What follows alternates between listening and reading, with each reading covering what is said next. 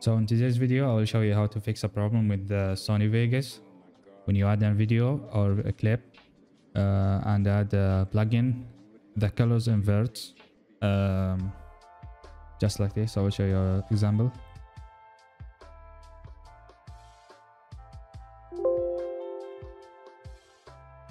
Let's see. For example, I will add the Twixer plugin.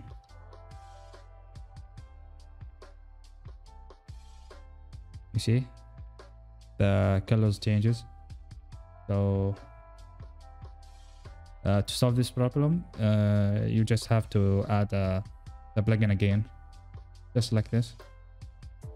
And also you're gonna have to apply the changes twice. For example, if you change the speed here to 500, you're gonna have to change it here also to 500.